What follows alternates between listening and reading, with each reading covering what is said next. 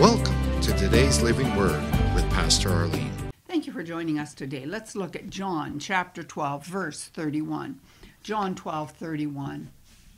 There's a lot of talk out there about God getting angry and judging. And there will be a judgment in the last days when God is going to judge.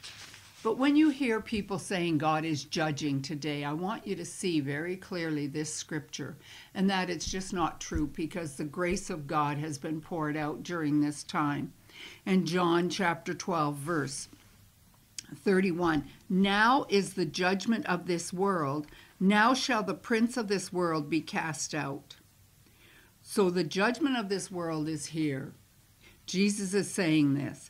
And he said, if I be lifted up from the earth, will draw, and in the King James and a lot of the other translations, the word men is in there, will draw all men unto me.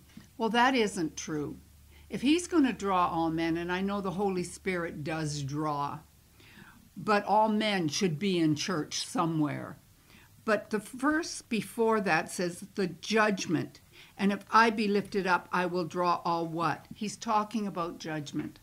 Jesus bore all the judgment of the world. The world will be judged for one reason only, and that's the rejection of Jesus. When they go before the great white throne judgment of God, they will be judged on whether or not they receive Jesus Christ as their Lord and Savior. During this time, Satan is loose. And yes, Christians should be praying and should be standing against evil, and we have to occupy till he comes. But God is not sending evil or judgment into the world at this time. Jesus bore all judgment unto himself. And as long as the church and Holy Spirit is here, that judgment of the end times is held back. But remember, there's only one reason people are going to be judged, and that's for their rejection of Jesus. So when you hear prophecies saying, God's angry, he's going to judge, he is not. Jesus bore that judgment for us already. Now that's good news and a great way to start your week. Thank you for joining us today.